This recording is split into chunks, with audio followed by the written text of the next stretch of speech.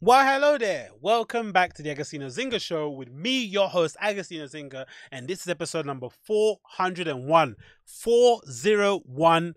401. That's 401 of the Agostinho Zinga show. How you guys doing? How you guys feeling? Great. Good to know. Welcome back, man. Another show, another day, another pod. Hope you guys are well. Hope you guys are feeling good. Hope COVID is treating you well. Hope you're not, slowly but surely running off of a hill somewhere, throwing yourself off a building, all that sort of malarkey. Hope you're doing good and you're just plainly just accepting the situation that we're in and trying to make the best of it. Because that's what I'm doing. That's the best I can do, right? My hair's a bit mad. My beard has gone all weird. My hoodie colors all died out. I'm an absolute mess, but we're going to be a mess together, and that's what matters, isn't it? That's what matters. Of course, if you're the first time checking out the show via YouTube, make sure you smash that like button, hit subscribe, and comment down below. I'd love to know your thoughts and opinions. And of course, if you're listening via the podcast apps on Spotify, Apple, wherever it may be, make sure you download the show, share it, leave me a 5-star review, all that good stuff, all that attention, all that good noise, all that recommendations are much appreciated. And of course, if you can support the podcast via Patreon, please do. On Patreon, I've got one bonus show per week available from this week onwards, so make sure you do that. Patreon.com/Agostinho for as little as £1 or equivalent of $1 per week. You get one episode bonus on Patreon only, not available anywhere else, only available on Patreon. So make sure you sign up on there, patreon.com/Agostinho. Support on there is much appreciated. Click the link in the description. Make sure you get on that. Yeah, man, we're here. We're here in it. We're here. We're hanging on. We're doing the best that we can with the time that we have available, and we're trying to make the best of it. I've got my drink in hand. I hope you have yours. Let's take a sip and let's get in tune. Do any of you pay attention and watch international football? Nations League, with that madness. I have no idea how it works. I have no idea where anyone is. I've never looked at the table. I don't give a Scooby crap or Scooby snack about what's going on. I just want stuff to return to normality, or I don't know. It's like even club football, right? Especially maybe it's the time we're living at the moment. It just feels weird, isn't it? Like it's a great thing to have. Don't get me wrong. It's a much welcome distractions from the horrors of the everyday life, right? Who wants to be talking about COVID every single day? But there is a part of me that thinks, imagine like these people are being put through absolute hell to bring us entertainment, right? Essentially, they're putting their lives online. If ever there was a time where somebody's, because especially in the UK, we have an obsession with knowing how much footballers earn, right? And we use it as a stick to beat them over the head with. If ever there was a time where they kind of earn their money, footballers, now is a moment. However many thousands or millions they get paid per week, to constantly be putting the health of yourself and your family at risk to provide entertainment for millions across the world, that is definitely worth whatever you're getting paid per week. It definitely is. No one can excuse that, because God almighty, imagine if you're, because it helps, I guess, if you're a footballer and you don't really care about COVID and you don't, you're one of the COVID deniers out there, you sort of don't think it's a big deal. It's not as bad it's as bad as a cold, blah blah blah. It's not a big issue. But if you're somebody that's super in tune what's going on in the news, you're following what's happening, you're reading the papers, you're checking social media, you're seeing all the bad accounts, people dying, losing arms, and whole flipping generations of families being wiped out by this virus, you're definitely going to be worried playing football, innit? Which might explain why we don't really have consistency in the results, innit? Big teams are beating small teams. No, small teams are beating big teams quite consistently. The league table looks like it's upside down, right? It doesn't really make any sense, right? Maybe that's part of it. I don't know. Maybe that's part of it. But regardless, I'm thankful for it, I guess, in some regard, that the footballers are around doing it. But when it comes to international football, I could give a flying crap. I really could, man. I could really care less. Like if ever there was a time where I could give too less of a shit, it would be definitely during international football week or weeks. And especially when they, like it's bad enough they're putting themselves through torture during the regular season to provide entertainment. Then they're gonna have to go travel abroad to meet up with their fellow countrymen. Don't get me wrong, it's great, it's amazing, as Papa said, and you got in trouble for, meeting up with your people from, your home nation, speaking your mother tongue. There's nothing quite like it, I'm imagining, in football, especially, surrounding yourself with such an international cast at your club level, being back home and being with your people. It must just be so nice and grounding. But doing it during international week, and then make yourself, potentially put yourself in danger with injuries, and then having to go back to your club, having to answer to them, it just must be so annoying, man. But hey, I can't complain, innit? I cannot complain. Anyway, we've got many topics to get through, so many things to talk about. I don't want to waste many more of your time, so let's just dive right on deep into topics and answer as many topical questions as we can, all the cultural and relevant topics. You know, you come to me for that information, so let's dive on in. Number one, kind of piggybacking off of some of the stuff I spoke about in the previous podcast concerning some of the very unsavory allegations that have been levied against Derek May. It seems like there's a bit of an issue in dance music, man. In my area of interest, right? I am a fan and a absolute whore for nightlife. It's probably the wrong thing to say at this junction, but whatever, you know what I mean, right? I'm an absolute fan of the culture. I'm an absolute fan of dance music. I'm an absolute fan of it in all its different guides, all its different genres. So I obviously have got a long history in promoting events in London, DJing here in London.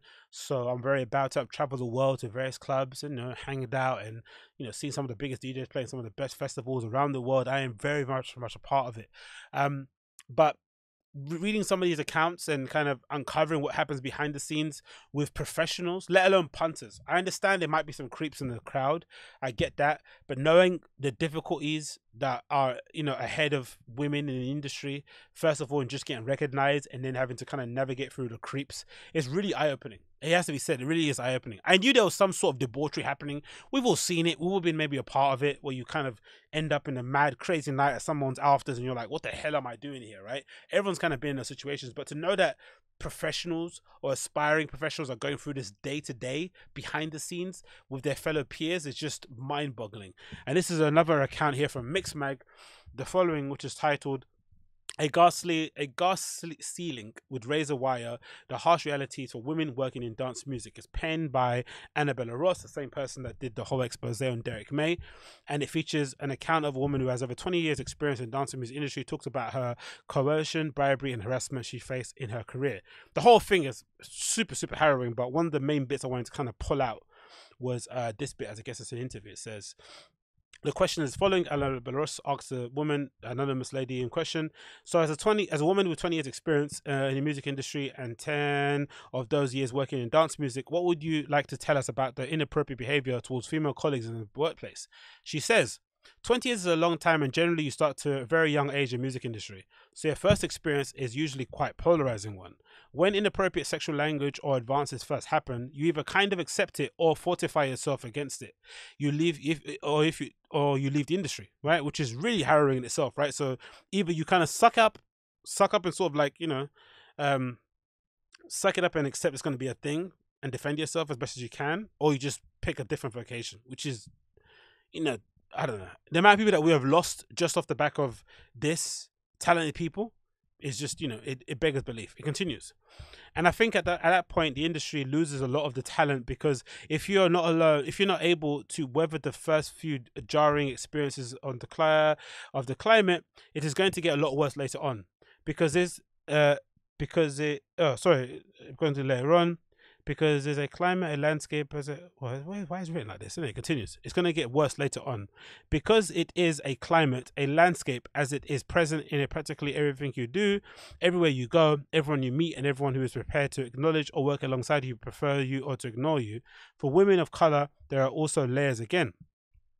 The industry is losing really talented personnel, because when you first enter the industry, you are so green. You don't even have life experience. You don't have industry experience. You don't have gender experience. And you have a lot of people who can be 10, 20, 30 years older than you, influencing your direct environment. And you can be considered fresh meat arriving into the industry. And if you think people don't talk in dark corners like that, then you are naive. Quote unquote locker room is not just an exclusive domain of political presidents. I have overheard conversations that are akin to sexual sweepstakes regarding who will get there first to a new face in the scene. When you look historically at the music industry, the typical jobs included for women were receptionist, secretary, PA, coat check girl, office managers with low responsibilities, and therefore less power and low pay, but very high accessibility. These positions tend to be incredibly unstable, and that opens everybody up to manipulation, because there are few discernible routes for a woman into and through the industry. It has gotten a lot better, but it's still based in a personal determination more than anything else. But there are not many educational routes where you're going to learn about the reality of the music industry, even management or artist management, and then be placed on a personal carousel, on a career carousel, which is going to take you through all these different roles and opportunities. You usually have to fight to get in. You have to struggle in every single place you move to. And because there isn't a roadmap through the industry, there is rarely a HR department to protect you. You are on your own. Most of the music industry is freelance, contract or interim roles. There's very little detail written down in terms of employment contracts and expected behavior from your company until you start getting into those important money-making positions. So all of those checks and balances that people usually experience in other businesses are not always there. And as this industry is built on the nighttime economy, it's a unique environment that often means people don't have their wits about them, and as predators can move in. So many issues and pitfalls there, I think, not only affect women, well, mostly are going to definitely negatively affect women worse. Well, are going to affect women worse, but I think are definitely issues that affect people that are in the club in the life industry regardless, right? So I look at myself, and I think when you're coming up and you're trying to DJ, especially if you don't have experience putting on your own nights, you end up kind of going through this circuit where you do these sort of like pay for play things, where you're paying to play these rubbish places in Soho, or doing open deck nights in some undescript location, and there's obviously prime for exploitation there, not being told about certain things, getting there, the equipment doesn't work, loads of points, right, where there can be some hurdles. But usually there are hurdles about equipment and, maybe not a lot of people turning up to the night you're putting on. But they're not hurdles where you actually think you're actually kind of afraid for your own personal safety. And that's the issue that I see reading these sort of accounts, especially for women in the nightlife industry. Now, part of me feels a little bit pessimistic, where I think, how is this ever going to change? Because it's a nightlife industry, it kind of generally is going to attract deviants just because it's in the nighttime, and I think people just tend to think they can get away with stuff because it's dark. That's an unfortunate part of the thing. And I also think there's an unfortunate part of the industry which is kind of accepted, where there are kind of occasions it does kind of lend itself to debauchery. Let's just say that, right? There are people who kind of get into it just for that kind of side of things, right? And that is a thing, right? Of course, it kind of helps when it's sort of amicable. So it sort of helps when it's something that you both come into it with sort of, the same sort of feelings. It's like, you think of all the legendary sex clubs in Berlin and stuff, whatever it may be.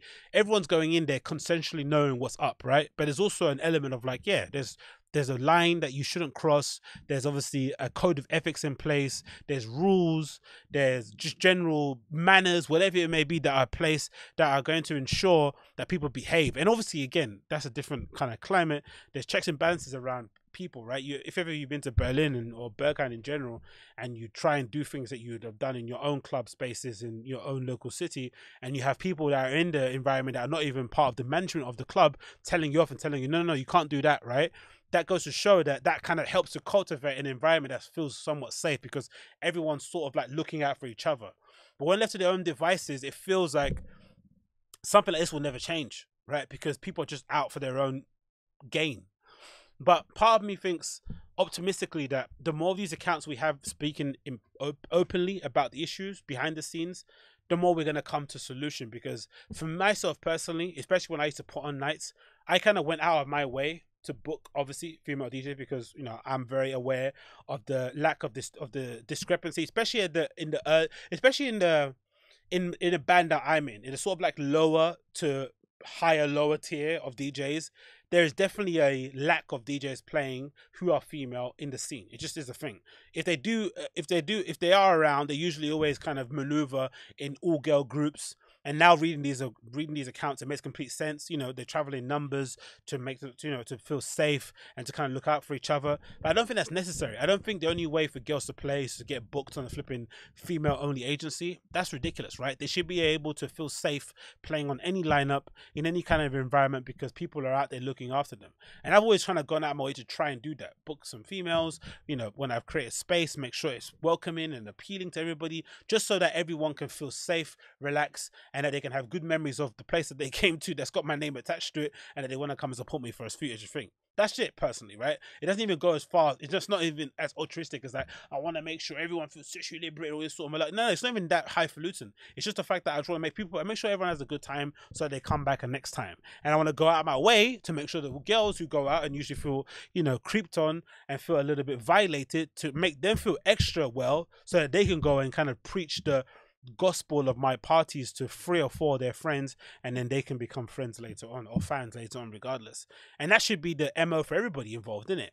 But I do think there should be an extra onus being put on people, especially some of the older folk, to go out their way to definitely bring, or definitely have to kind of put their arm around some females in the industry when they're coming up, because it feels like at every turn when you're kind of going up and you're trying to make your way, especially if God forbid you're pretty, right? There's always going to be somebody that's looking to kind of exploit you and take advantage of your situation. And that's the issue that I'm kind of having, that I kind of not sure how we're ever going to rectify. That this, especially when it goes, the higher up you go and you're starting to kind of progress your career, you're starting to get endorsements, it feels like you're always going to come into contact with people that are going to try and test you. Now, whether or not it's a thing of like, hey, we have to recognize this is always going to happen, let's kind of give these females information beforehand so that they know what to look out for.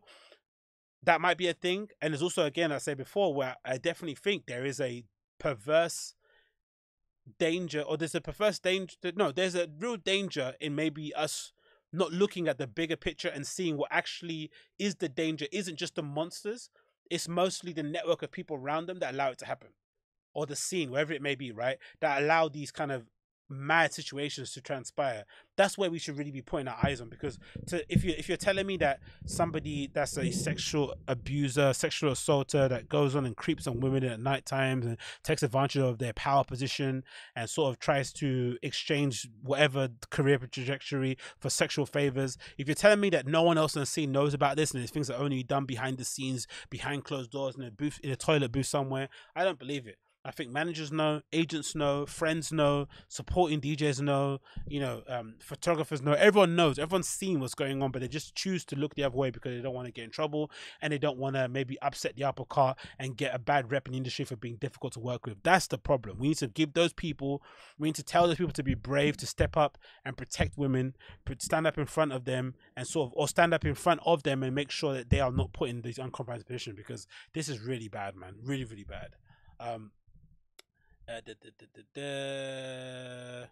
It continues to say, can you talk a little bit about the business practices within the industry that concern unwanted social advances, bribery and coercion? She says, so there are a number of different tactics in terms of coercion. I have touched on them after our culture and the proliferation of alcohol and drugs. So getting people drunk, people putting drugs into their drinks, all those kinds of things have been very much a part of the parcel of the industry for years. Like, Jesus Christ. We have to understand the manipulation of drunk people is strategy to get information, leverage deals that would not be ordinary to be achieved, and create anecdotes that undermines people professionally by leading people into screen scenarios that they would not normally choose, and therefore create secrets between instigator and the focus on the manipulator.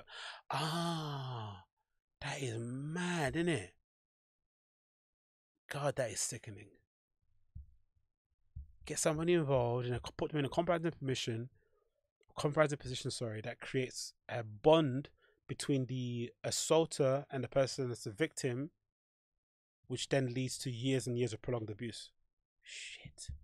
I say it continues. I know of people who unwillingly had drugs put in their drinks, a female tour manager and a female artist. The easy access to date rape drugs such as Rohypnol and GHB, especially over recent decades, culminated in a huge problem. Predators try to get somebody drunk in order to take advantage of them. If one adds tranquilizers into a situation, the victim has no chance to escape. This has devastating impacts on them privately for years afterwards because they cannot escape their abusers professionally. This is true, and this is very similar to the allegations that were kind of put towards Eric May, or Eric Murillo before he passed, and of course Derek May now. They are word for word the same things, right? This idea that you come into a safe space, appearingly what is kind of appears to be a safe space, and then through drinks and manipulation, they show you one face, and then after the drinks they show you a completely different face. Harrowing. One of the argest experiences I have ever worked with is a foreign promoter who was trying to bring me into a global network, as I had contacts with big brands that wished to reach the youth style or lifestyle audiences. I had a requirement for a local partnership in a specific location. One needs to be able to string together a number of events around the world, and that forces you to sometimes have to choose individuals that you would never have in your professional environment. In certain territories, the level of expertise and professional expectation is high, but internationally it can be very difficult to find people of a certain caliber, especially in the late night economy. We are frequently come across people who are very dubious characters who do not often find out until too late. People will tend to hide their true character and behave professionally when there is money and opportunity on the table, and when you are dealing with them in the office during the day. The late night economy historically attracts people who are not home amongst illegal prostitution, who are at home, amongst illegal prostitution and drugs. Very, very true. Any business that is cash rich, whether it's a laundrette or a nightclub, is going to attract dubious and unwelcome personalities. I've had to deal with a foreign promoter hiring a blatantly underage sex worker and taking his child back to his hotel room. Jesus Christ. And DJ handlers who, as well as organizing the charges, professional touring life, also organize the prostitutes on arrival at every city on tour. One can also find themselves in the company of corrupt public officials. I've been invited to what I thought was a professional meeting and ended up sat in a meeting with a city chief of police officers who was chopping out lines of cocaine in what could be described as a brothel while I'm trying to get them to approve an event license. Mamma mia. I have a lot of similar anecdotes. Sorry. I have a lot of similar anecdotes from across the world as a woman traveling on one's own. This opens one up to a lot of potential situations that can go very, very badly, very quickly, and leave one feeling afterwards as a co-conspirator or an enabler, when in fact you are just a witness of a victim yourself. Like, God almighty, man. Harrowing story to read. And again, I'm just one guy. I don't know what only thing that I can do in my, because again, I try to get some lessons from this and apply it to my everyday life, is whatever I put on an event, if ever I book a female, it makes sure that they are feeling incredibly safe, and provide them with as best an environment possible for them to kind of show off their talents, gain a better fan base, and just have a hell of a time, and try and put my best foot forward that way. But I don't know, as an industry overall, I really do think the onus needs to be put, a focus needs to be put on the support network around people that allows them to get away with this sort of madness, because there's no way, shape or form that these secrets can be secrets for no long. They need to be brought out there in the open, and people need to be held accountable, especially the network of people that support them. That is what I think. Continue on.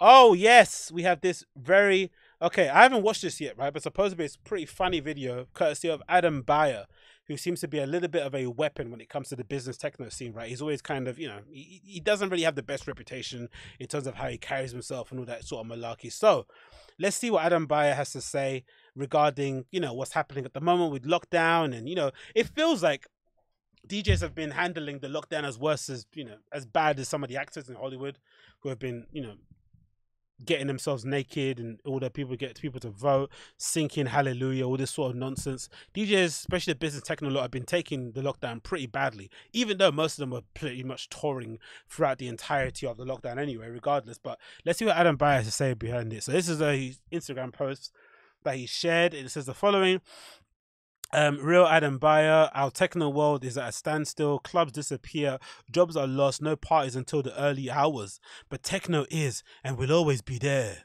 People that talk like this, like, what are you talking about, bro? I'm glad none of my friends like this, right? It continues. Some say, no, sorry, let's read that again. Our techno world is at a standstill. Clubs disappear, jobs are lost, no parties until the early hours, but techno is and will always be there. The techno feeling is in you, even now, in a world that is torn apart. Together we stand strong. This is what are you talking about? You're saying if I put on a Kabossi track that suddenly racism disappears? Shut up, bruv. It continues. Some say it's just a party, but we know it's so much more than that. Together we are techno. Hashtag techno together. Hashtag drum code for life. What has there been maybe apart from, who can I think of? Apart from Derek Mayer, of course, for recent incidences, but has there been anyone else who has as much who's been as long as the industry as Adam Beyer, who's kind of devalued their reputation over the years? Has there been anyone else as big as him who's turned into an absolute weapon over the years? Can you think of somebody else? I can't think of somebody. He seems like the biggest guy who has completely done a complete 360 and turned into an absolute idiot. But anyway, let's play his little video. Have you ever wondered why it became a part of you?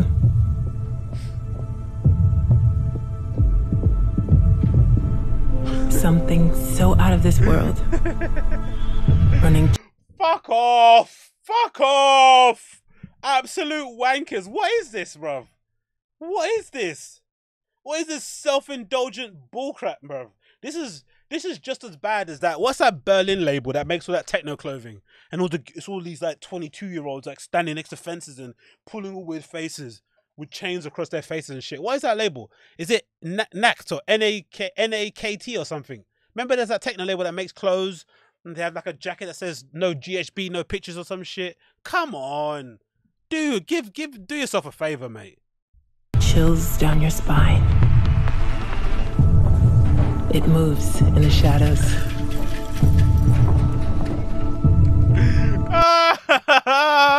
Fuck off. Oh, Adam Beyer doesn't care about the sound man coming on and going for the equipment. He doesn't care. He's just there for the flipping the DJ gig money and take a couple pictures with some cute girls and keep it moving, right? He's got Ida Engberg back at again. Why does Ida Engberg carry herself much more better on social media than Adam Beyer does? Come on, bruv. Oh. Flourishes in the dark. It's everywhere. What off have you been to where there's techno? Apart from Berlin, tell me. What off have you been to? What off license have you been to where you've looked at the lights and thought, wow, techno? Those guys want you to get the fuck out. Get your beers and move. Giving us everything.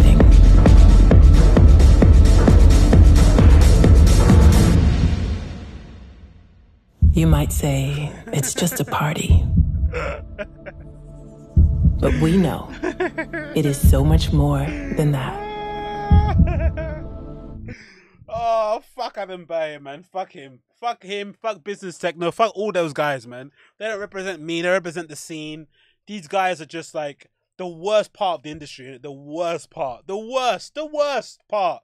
They're trying to pretend now that what? They have some sort of connection to the grassroots scene, right? That they're somehow connected to us. Techno together. Fuck off. You were playing in the middle of Italy during an entire flipping lockdown. The numbers were spiking. Everywhere Adam Beyer went to go play during his business techno touring trip. Again, not denying him the ability to make money and put food on your table. Do what you need to do. But you were touring throughout this entire lockdown. You don't give a shit about the scene. You might inadvertently cause the scene to delay its reopening. And you're now making a video called #Techno Together. Get fucked. Oh, God almighty, mate. Absolute weapons. The business techno law. Absolutely horrible. Techno together.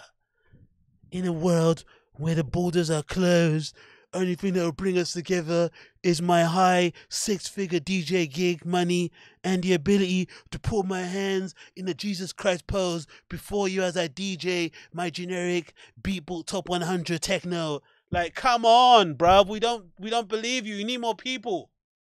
Oh yeah. Weapons are us, mate. Weapons are us. Anyway, we digress. Because anyway, can't we waste more time on this? And then in other DJ news, if it wasn't worse than this, because I want to use the opportunity to just rail upon the scene that I know and love. Look at this amazing article, right? The irony of this article from Mixmag. It says the following. 7 DJs tell us why they're so excited about the Pioneer DJ CD3000s. I wonder why these 7 DJs are interested about it. Could it be anything to do with them possibly getting those CDJs for free? Pioneer? Could it have anything to do with that? Or just because they're so excited within the midst of a global pandemic, they're going to be able to spend £5,000, whatever it may be, on a CDJ? Come on. This payola must stop. It must stop. DJs featured Honey D. John, Benji B, Eats Everything, Monica Kraus, Panpot, Josh Newsham, Etap Kyle.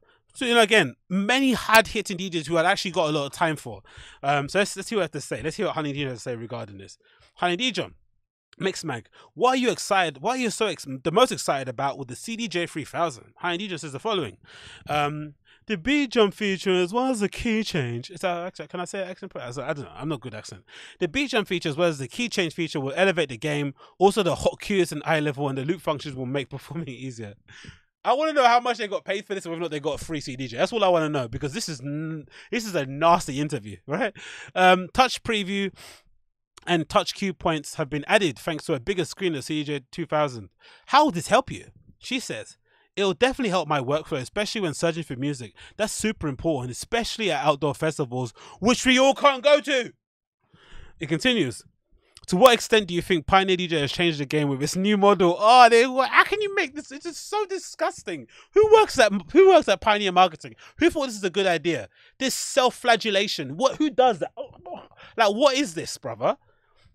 To what extent do you think Pioneer DJ has changed the game with the model? The layout of the new deck, she says, will be much more user-friendly. With all the hot cues looping and beat jumping alongside a new V10 mixer, it will certainly make more fearless. It will certainly make me more fearless and experimental with DJ sets. Okay, that's disgusting, right? How do you yourself? Yeah, let's continue. How have the various models that CJ helped develop as DJ? She said, as the features keep expanding on the decks, so does my imagination and skills in how I present music. There's nothing worse, right? There's nothing worse than this sort of like what's that word? What's that saying? Is that music journalism? It's like, yeah, music journalism is like dancing to architecture. It's just some things are just better not said, innit? It's just like, as the features keep expanding on the deck, so does my imagination and skills and how I present music. It's allowed me to be creative, spontaneous with my DJ sets, also advance my performance to a hybrid live musical selector. Honestly, if this is what is required to get a CDJ, I don't want to do it. I'd much rather pay my money. This is why I'm not a fan of like influencers who only talk about stuff that they get for free. Because if that's the case, then you're going to be sucking off the most deadest of brands. You're going to be, talking glowingly about the most shittest of products. You're going to be just making yourself sound like an absolute wanker on an absolute daily, maybe some weekly basis for what? Free gear that you can easily pay for yourself? Again, not getting anyone's pockets, but Jesus Christos. What does Benji have to say about this? Oh, many paragraphs in it. What's he saying here? What are you most excited about CJ? He says, the thing that most excites me about the CJ 3000 is it's really just having a next stage in technology. Oh God. For me, it's going to a stage where the quality and the build and the sound of these products have really gone to leaps and bounds. If you compare it to the original CJ 1000, which I already had, I'm Benjamin, I'm really cool. Just like you, if you compare the sound of the DJM V10 and the DJM 500, for example, everything is on a different level. What a humble brag. How many Pioneer DJ products has he had over the years? Come on, Benji B, mate. Right, wind your neck in a bit. But with the CDJ 3000, I think I'm most excited about the display. The screen is much more visual experience and easier to navigate and more attractive to look at. And the whole build feels a lot more professional and solid. I also love the new cue points. I didn't really use the cue points that much in the 2000s. And these new cue points are spread out in a way that is much more practical. I guess, man. And yeah, it continues. I'm not going to read the whole thing. What's it say? What's your role to your career? The CDJ has been an essential part of my DJing since the introduction of the very first. Again, he's saying it. He letting everyone know that he used the first CDJ. We get it, Benji B. You complete all the levels of DJing. We finally get it. But God Almighty, man, this sucking off of each other is like, horrendous. This sort of like pat on the back. And it's just so blatantly being paid for by Pioneer, and it's like yucky. You want to read it yourself, you can. I'll throw a link in the show notes below. You can check it out if you're that way interested. Next on the list, what do we have here? Oh, we have this interesting news, actually. This is cool news. So, Bandcamp has had a bit of a resurgence during COVID. I'm assuming people have a lot more interest in buying directly from their favorite artists and essentially trying to provide them with as much of the cut of the money as possible. As you guys know, streaming services pay artists like, fractions of a penny on the amount of streams that they get, which results in them having to rack up a very high number of streams or to get any sort of substantial funds out from those streaming platforms. So Bandcamp have come around and created a model that pays out, I think, the highest amount of portion per buys, whatever it may be, because you pay per whatever track or album you're paying, and the percentages are way more high. So, of course, there's been a whole, slew of attention on Bandcamp, and they've decided to expand their services by providing a live streaming segment or platform or feature or tool on their platform, which looks pretty great and a very, very cool natural extension from the great stuff that they've been doing throughout. So, this is courtesy of Bandcamp. It says the following: ticketed live streaming comes to Bandcamp. It says here, today we're announcing Bandcamp Live, a new ticketed live streaming service that makes it easy for artists to perform for and connect with their fans, and for fans to directly support the artists they love. Bandcamp Live is simple to set up, even if you've never streamed before. It's fully integrated within the rest of Bandcamp. Amazing already. I already thought you're going to require artists to get OBS and get audio interface. That'd be annoying, but it's already all integrated. Great. This has several benefits. We automatically notify your fans when you announce a show. It's easy to buy a ticket, since many people already have a Bandcamp account and saved credit card, and new buyers become your followers and have the option to join your mailing list. Great. You can also showcase your music and merchandise right alongside your stream in a virtual merch table. How sick is that? I've always said DJs really miss an opportunity. Even now during the lockdown, there's not enough DJs who are doing live streams and also kind of putting merch up to the camera or putting a buy now link. Everyone's sort of waiting for donations, because for the most part, if you're a DJ, you're not going to make any money on your live stream anyway, because you're playing other people's copyrighted music, and you should be making money on it anyway because you're playing other people's music. So if you are going to make money, sell like knickknacks, sell zines, sell other miscellaneous items that you make, some apparel, whatever it may be, but you can just do that during a set. And I've always said, even in club sets, I would be more than willing to give imagine that Innovisions label night that I went to in Fold last year, right? And Innovisions guys bought a box of t-shirts, right? And gear, long sleeves, whatever they sell, right? Beer mats, vinyl mats, whatever. After this gig, I'd much rather pay for it in person than have to wait a few days for it to be shipped over from the EU or something. I'd do it gladly. So I'd much rather more people do that. But I know some artists feel a little bit away about doing it. It feels a bit disgusting. So maybe having it just fully integrated within the Bandcamp site and it just being some feature you see on the side you can click on makes it a little bit easier to do for some people. It continues.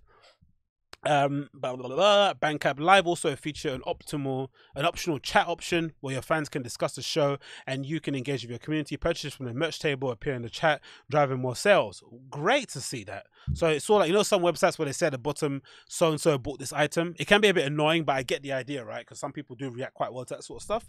It continues here. Finally, pricing is completely transparent. We don't pretend our ticket pricing is free and then surprise our fans with a convenience fee when they check out. You set your ticket price to whatever you want, and that's what your fans are charged.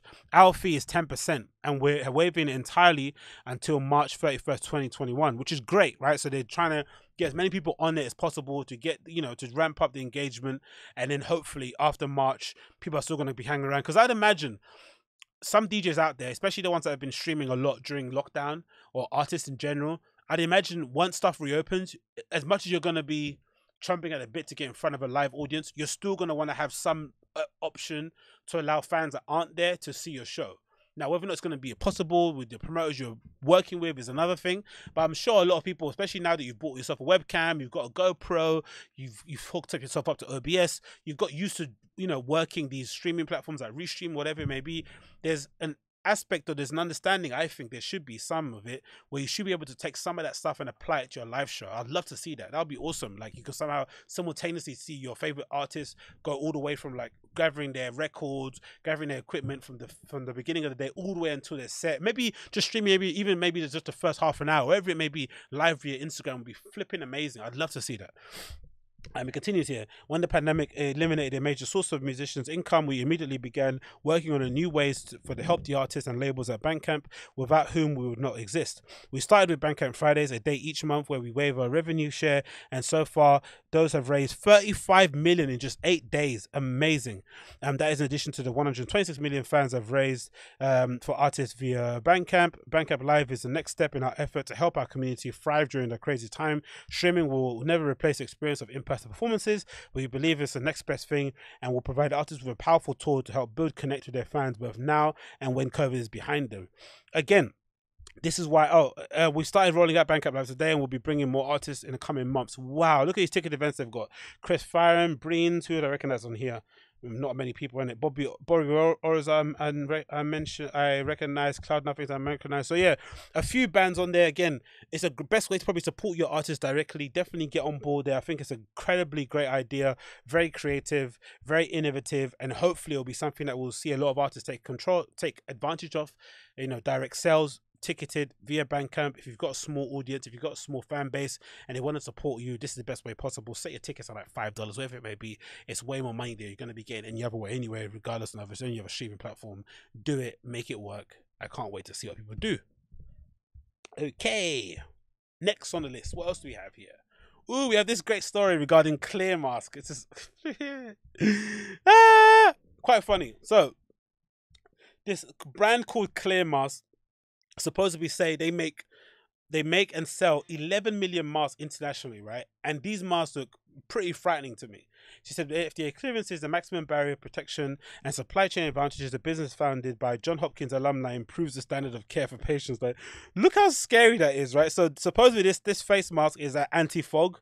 So if you can't see it, if you're listening via the audio version of the podcast, there's sort of like a plastic clear thing in the middle, which you can basically see the person's mouth in, and then a bit of foam on the chin and around the nose, which I'm guessing helps with the anti-fogging up. But it looks pretty scary. Just because we're so used to seeing everybody with a mask, and it sort of like covers your face, right? Like a traditional mask like I have here. It just covers your face so you can't see nothing. So something like that just looks so bizarre. I know, there is this idea that there was an idea around some of these kind of like mask startups that have sort of like, popped out of the woodworks, taking advantage of what's going on. There was this kind of idea that if we don't get a vaccine or there's no sort of like light in the tunnel, they're gonna have to accept that we're gonna have to just live with this virus, for years and years to come. So this might make a lot of sense, because there's gonna come a point where wearing a mask over your face all the time is just gonna get annoying. You want to go and see someone's face. So the next possible best thing is to maybe hang around in one of those massive pod things that looks like you're some sort of Star Wars character, or these really spooky clear mask things. Again, maybe I'm saying it's spooky now because myself, I can be honest with myself, and I can say when I saw people from Southeast Asia in airports wearing a face mask, it used to freak me out. I'd be like, whoa, that looks so weird, right? You'd always kind of turn your head again and look at them because they look so bizarre. But now, over the last 6-7 months or 6 months plus that we've been wearing a face mask, how used to it, my eyes have got so used to it now, it doesn't necessarily, I don't bat an eyelid seeing someone in a face mask, whereas prior, it would have been something to kind of not point at, but definitely something to kind of look at. Like, wow, what's happening over there? It's definitely something that you felt was a bit of a cultural difference in terms of how people kind of carry themselves. But maybe this is the future. Maybe it is the future. But it looks pretty maddening in my experience. So this is the following. I guess there's selling it. It's called the ClearMask Transparent Face Mask Easy Adjuster. Jesus Christ. I don't know, man. I don't know if I'm down with this. Where it says here, the first fully see-through surgical mask cleared by the FDA. Okay, it's fully see-through, but it's cleared by the FDA. That's a major thing, because I think some of these ones you see on being sold on Amazon or sometimes sold in Google on the sidebar are definitely not FDA approved. They're just a bit of plastic you put in front of your mouth. It continues, said the ClearMask was co-founded in 2016 by Alyssa Dittmar, ANS, who's profoundly deaf. Sorry. Oh, that's why she did it. Okay, that makes sense. Yeah, true. If you're deaf, how are you gonna? Cool. That makes sense. Okay, cool. The inspiration for the design came after she experienced confusion and fear before a surgical procedure. She could not read the lips or see the facial expression of the doctor, nurses, or the anthropologist administrating her care, because the typical surgical mask was covering their faces. Recognizing that many patients must experience the same situation, she and Aaron Hus, spent the next several months coming up with a solution. Amazing, so inventive. When they found an alternative option on the market, they took matters into their own hands, like all great entrepreneurs do, and researching market size, what was needed to develop the prototype of the transparent mask. And as Ines Lam, a doctoral student at biomedical engineering, and Ilis Haber, SPHA 18, and Kerry 18 joined them as part of the medical entrepreneurship course at Johns Hopkins.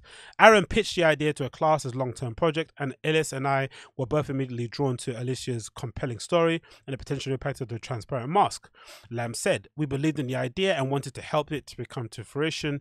Lam and Hope continued working on the project after the class ended and 4-person team was solidified. The mask continued to evolve as the team made adjustments to account for the comfort, fit, and protection and usability. After testing hundreds of different materials and ideas, the startup settled on a design. Since then, the ClearMask has gone through extensive vetting, including studies and third-party lab testing, and it remains the only transparent anti-fogging mask on the market FDA clearance.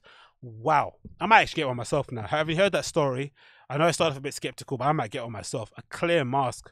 That looks pretty cool, man. Pretty cool. Wow.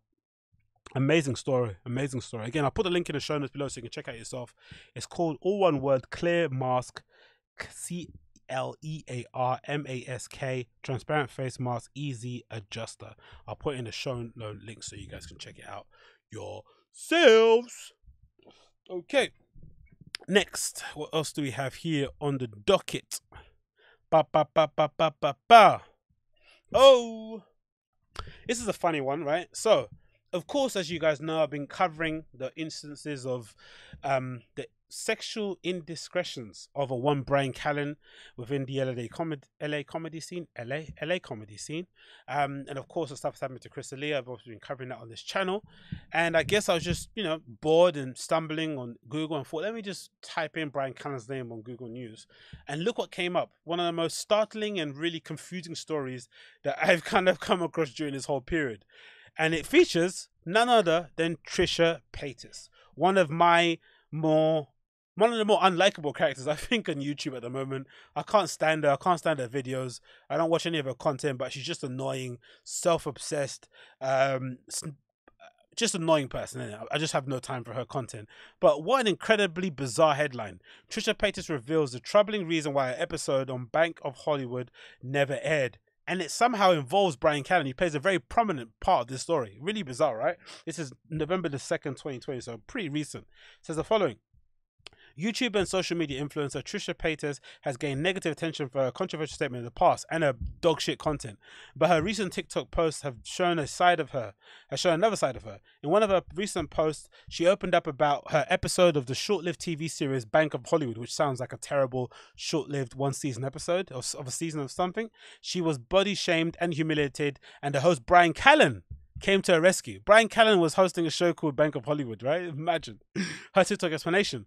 Paytas used her TikTok platform to share her experience with her fans. She said, "This was the Bank of Hollywood made up of people that I never heard of. Someone from the Pussycat Dolls, this spelling woman, some Wilhelmina model guy, and this bitch that I had no idea." Now, first of all, that's a proper Trisha Paytas thing to say, right? She's trying to sully and insult people that she was on the show and say that they were nobodies when she was on the show with them. So that is always, that's all you need to know about her psyche. It continues. "They were so freaking mean to me." To specify what exactly Paytas was talking about, the panel consisted of Melody Fortin, Kennedy Spelling, Vanessa Russo, and Sean Patterson. Right? So we continue. She always looks different in her pictures like this when she does in real life. I'm like, hey, she's gonna get mad about this kind of things. But anyways, continue.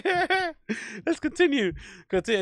Basically, I was asking for more money for boob jobs. Yeah, ever the delightful character she is, isn't it? They basically made me take off my. Didn't make me. Basically, I was asking for more money for a boob job.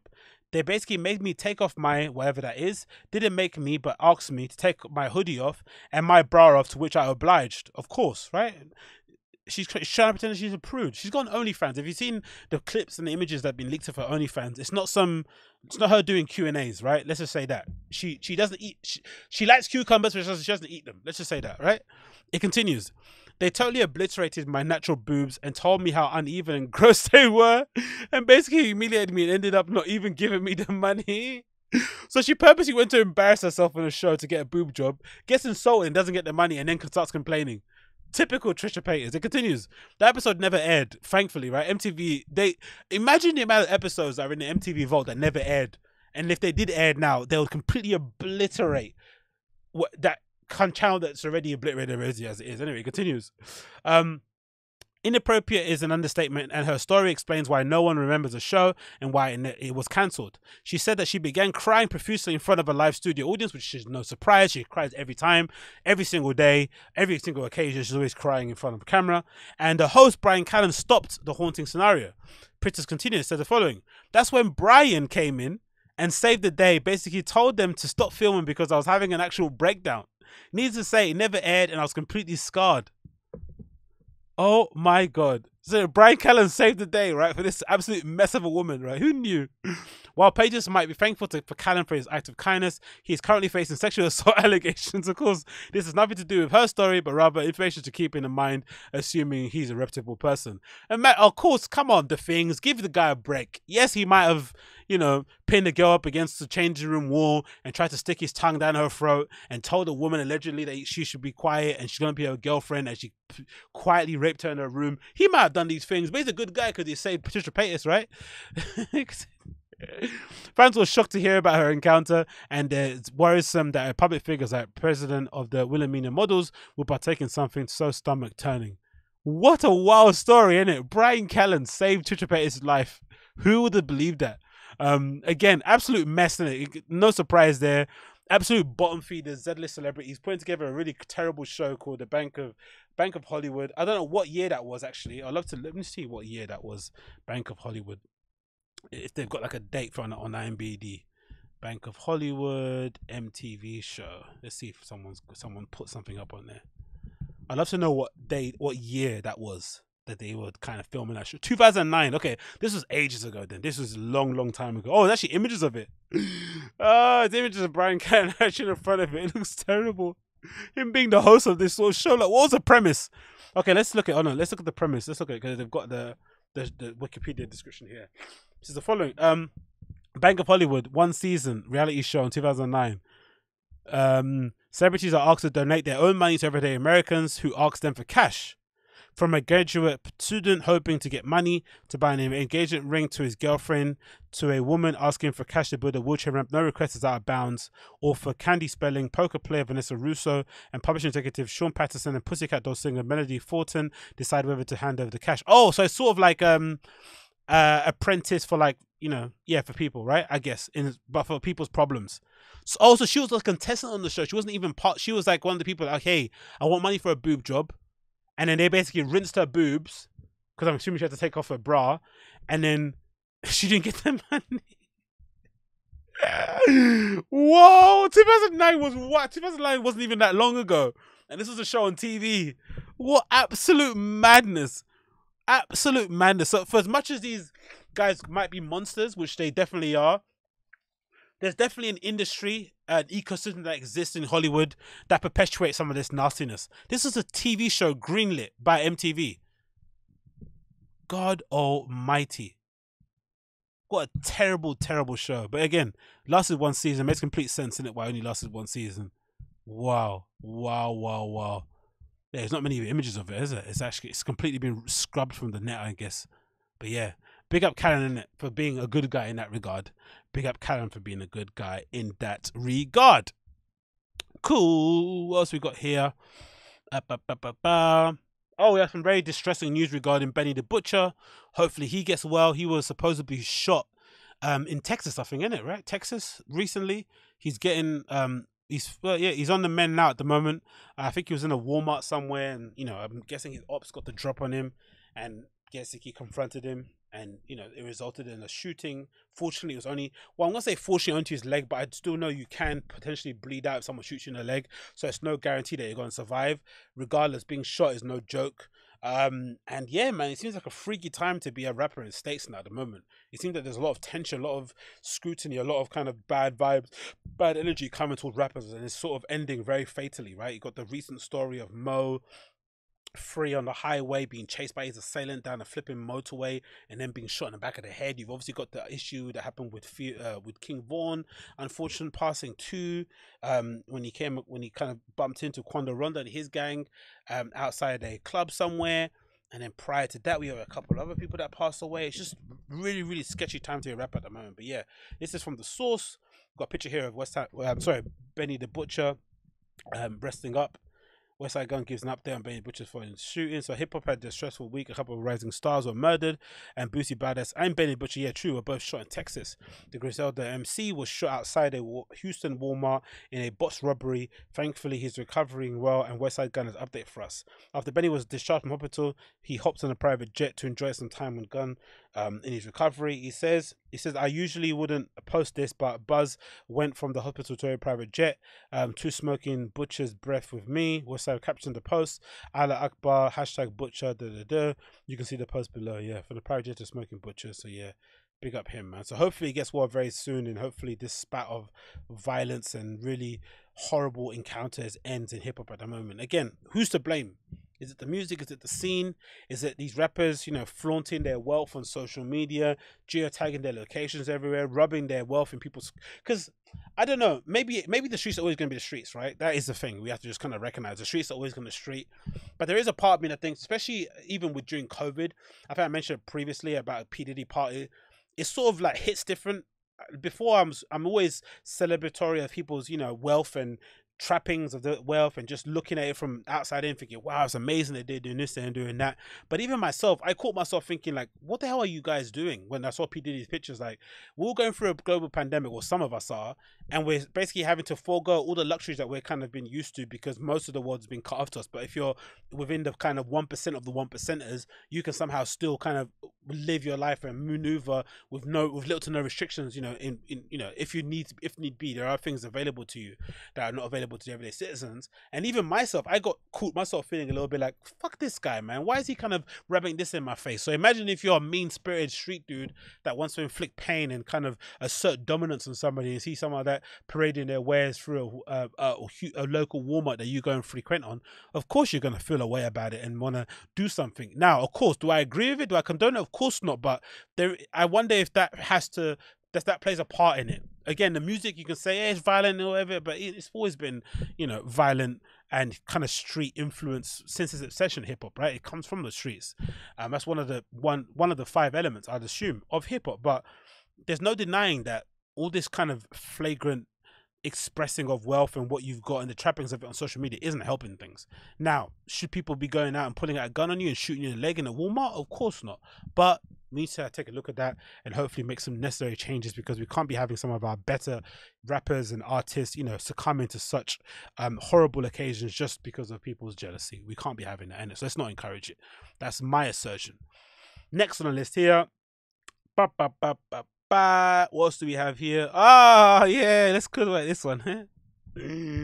Yeah. So two of our most was it two? Yeah, 2 of our more prominent rappers in the UK, Headie One and Tion Wayne, got involved in a bit of a kerfuffle aboard a Dubai flight.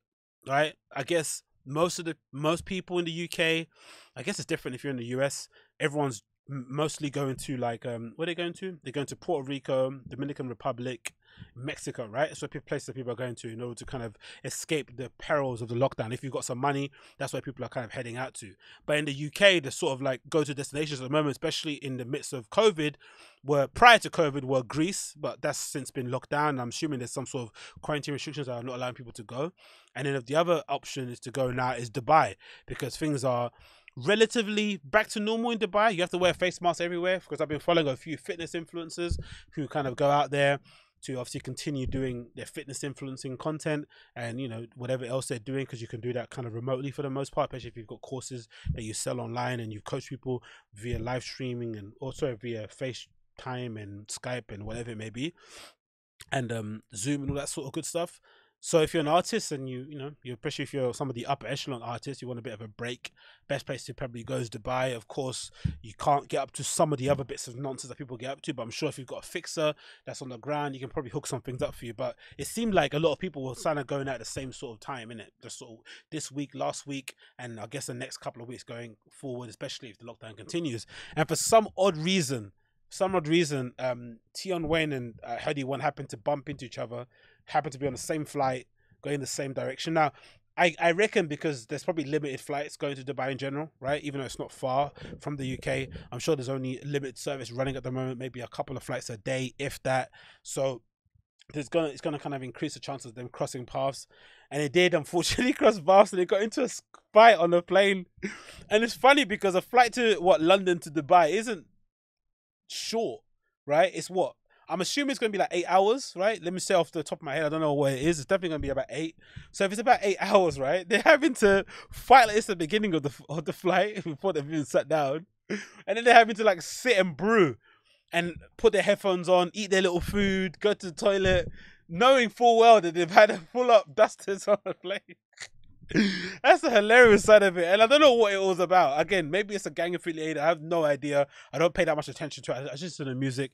I don't know. They probably got some beef in terms of postcode stuff, but it's just funny to see from the outside. And also, the other subtext of it somehow Morrison was the one that was splitting up the fight, right? Somebody that, you know, it doesn't need to be explained why it's funny that Morrison's the one who's breaking up the fight, but it is funny that he happens to be the cooler head, the one that's sort of trying to maintain the peace, whilst these two heathens are trying to, you know, go at it on a plane. So let's play the video. I got it up on your screen. Pussy! Look at this, pussy! I'm guessing that's Tion Wayne. Like went for the overhand right, looping right hand overhand. Sorry, yeah, the looping right hand to the side of Headie One's face. It looks like, and then he does that thing where he pretends everyone's holding him back and doesn't want to keep on going. Pussy! Suck your mother! Pussy! Absolute barbarians, man. What are they doing? What they're doing, man. Imagine all the trappings of wealth that they have at the moment, all this access, the ability even to just go away, right? The ability to go on holiday to Dubai, a lovely country by the looks of it, from what I've seen on YouTube and people's vlogs. I've never been there myself, but it looks lovely. The planes look flipping delightful, and you're fighting. Come on, man, get your act together, guys. Look at this, pussy! Pussy, they're done. And then we've got another angle here from afar of these heathens get up to nonsense. Aye! There's children. Who cares about the children? Who is that person that always says there's children? We don't care about the kids. We want to start swinging. I see my ops. It's on site. Kids. Who cares about kids? Look, the movie hasn't even started on the screens, right? They've still got that screen on when you can check the map, see where you are. Oh, wow, we're going to Dubai. How long is the flight? And these guys are swinging. You're probably thinking about your meal. You're worried about going to the toilet. And you see these two flipping idiots throwing blows. You want to get nicked? Allow it. Allow it.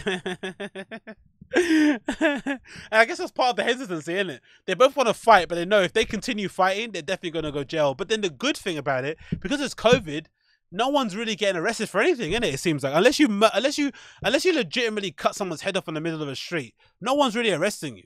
So that's probably the best part of it. Another angle. Well, same one, right? Another one. Look at him! Look at him! Yeah, you don't like this stuff! You don't like this stuff, innit? You like this. Imagine all this energy and all this aggression at the beginning of the flight, and you're having to somehow settle yourself down for the end of it. This is like getting on it, right, at like 1 a.m. and you've got to go to bed at 3. It's such an anticlimax. Oh my god. Pussy! Look at Headie One trying to, doing the old, he's doing the old flinch move, isn't it? Come on. Pussy! Suck the mother! Another angle. This must be honestly legitimately one of my nightmares in terms of fights. Like fighting in a lift and fighting in an airport or fighting in a plane. Your movement's restricted, right? You can't actually. There's not a lot of space, and I guess it's easier if you can fight. It's easier because I'm assuming the more limited your space is, the more you can sort of use your actual skills in order to kind of avoid getting hit and obviously hitting on the counter. But if you don't know how to fight, the lack of space is definitely going to affect how you actually win, or actually how it appears like you win. Because if that person hits you once and then you stumble and you fall into the seats and you're sort of all discombobulated and your phone's in the air and you're trying to regain balance and you're getting elbowed in the face, you're going to look mad on camera. It's never going to look good. Same in the lift. If someone's going to drop on you in the lift and they're just pummeling you into a corner, headbutting you into a corner, you're just going to look wild on the CCTV. That's my issue. Whereas if you're out in the open, you can somehow, avoid everything, innit? That's my hope. I guess so. I don't know if that's actually true, but oh, you gotta love it, man. Two of our finest exports, two of our finest, biggest hip-hop stars, right? Rap stars in the scene, setting a good example, swinging on the Dubai flight and just having a whirl of a time. You gotta love it. You gotta bloody love it. Anyway, that is Agostinho Zinga Show, episode number 401. Thanks so much for tuning in. As per usual, it's been a pleasure to have your company. If it's your first time checking out the show via YouTube, make sure you smash that like button, hit subscribe, leave a comment down below. If you're tuning in via the podcast app, make sure you share the show, download it, and share it to all your friends. And I'll see you guys again very, very soon. Until then, take care, be safe, peace.